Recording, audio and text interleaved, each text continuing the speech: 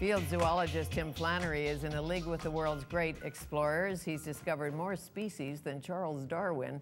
And of course, he studied Darwin, worms and all. He has taught evolutionary biology, presented documentaries on many heady subjects. He joins us today to talk about how life emerged and how we can sustain it on this Earth. He tells the story of this planet in his new book, Here on Earth, A Natural History of the Planet.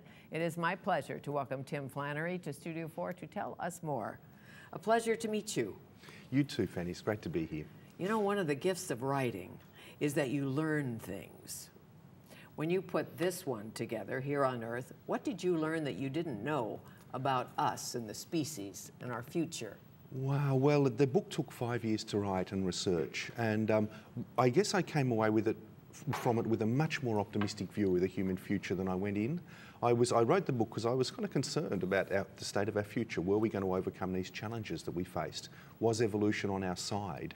And I found, in fact, I think evolution has just slightly rigged the dice in our favour. You know, we are tremendously social beings. We have this sense of empathy with each other and with the planet. And we are now building a global superorganism, a global civilization that I think can work for the good in the planetary system. Why is evolution, or the theory of evolution, or Darwin's theory, I'm assuming Darwin, or would it be Wallace? Both together, both said the same thing. Yeah, okay. Yeah. On our side? It's on our side because although it's a really ruthless process, that evolutionary theory, and you can think about it as leading it to a survival of the fittest type world, that's not right. You know, in fact, what that ruthless mechanism has done is created an immensely cooperative world where every little bit of the planet is connected with every other little bit and interdependent. And, you know, you can take our bodies as an example of that. You know, 10% of the things I think of as us is not really me. I mean, on my skin, I've got hundreds of species of bacteria and fungus, no matter how much I wash, you know, and I can't live without them. So we are ecosystems of planetary complexity ourselves. So those links between species and across ecosystems are what evolution has built, and they're central to our survival. But as you mentioned, we are complex, and the planet is complex, and we sit around in our air-conditioned homes, I think you said it, eating, drinking, making merry, spending. Sure, we're consumer mad, we have too many children, perhaps. Yeah. And all of that's true, but if you look at the big picture over the long term, you can see that we are changing, and that having too many children is a great example. You know, by 2050, the world population will have peaked, even though it's at a very high level, and will then start to decline. That means we're self-regulating as a species in terms of our numbers. That's really, really important. In terms of food security, sure, we are now really playing a game of brinksmanship with those sort of things, energy and food security, but you can see hope in some of the new trends globally in terms of more sustainable food production and renewable energy that I think are going to play a big role in our future. Water? Huge issue, particularly in places like Australia, my country, you know. But we are getting better at using it, and there is hope. Where there's enormous reforms underway in Australia at the moment about the use of water, which, if they're successful, will really lay the foundation for a sustainable agricultural base in the country. Give me an example. Well, we have over-allocated our river systems in Australia to the point where they no longer flow to the sea.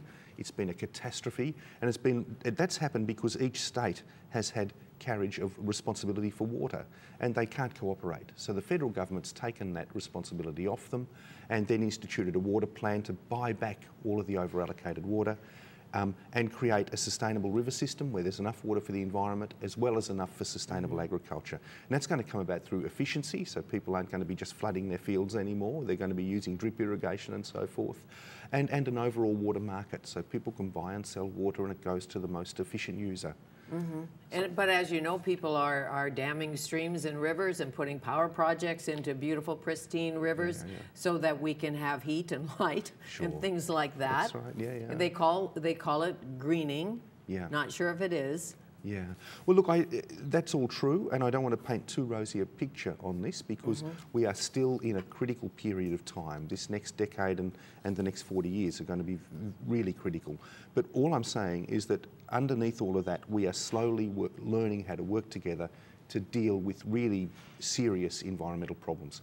Climate change is a great example. You know, it's slow, but we are making progress.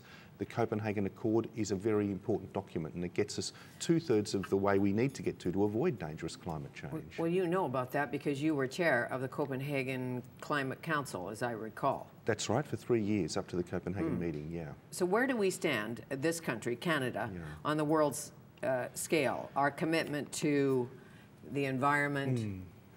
Look, sadly... Stopping man-made climate change. Yeah. Sadly, in the international forums, Canada has lost that tremendous position it had a decade or so ago, where it was a world leader. It now is increasingly isolated on the world stage in terms of where it stands in those forums. And that's a very sad thing, because what you see globally is the world is moving forward quite quickly.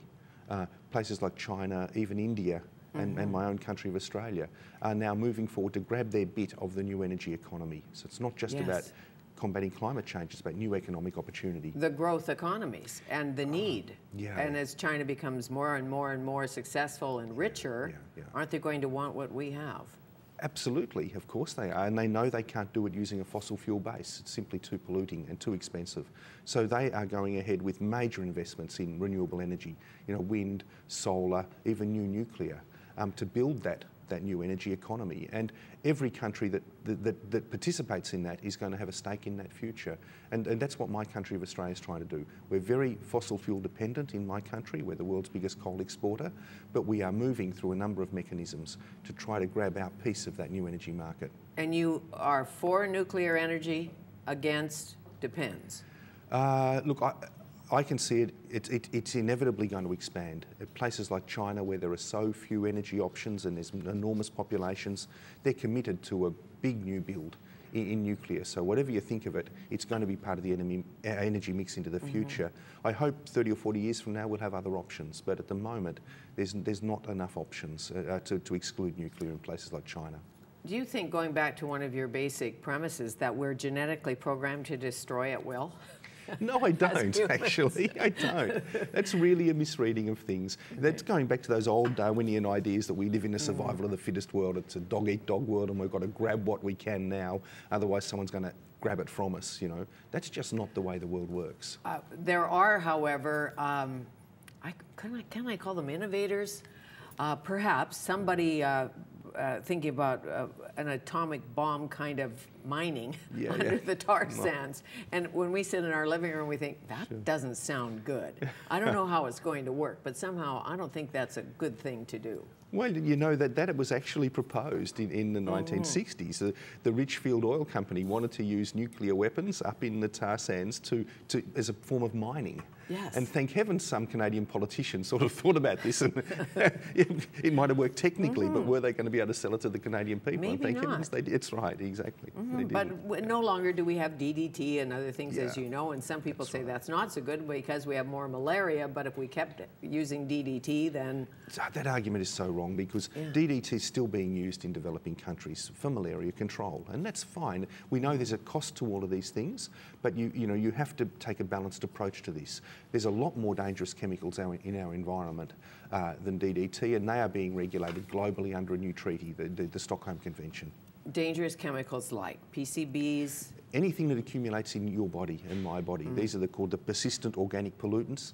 The second they're made, we know they're going to end up in our bodies, and there's no choice but to ban those. And the treaty that bans them calls for an immediate cessation of production, but also a transfer of wealth from the richest countries to the poorest to assist with that, because these things are so dangerous. We know that if they're manufactured, they're going to end up in our body, and they're going to destroy our health.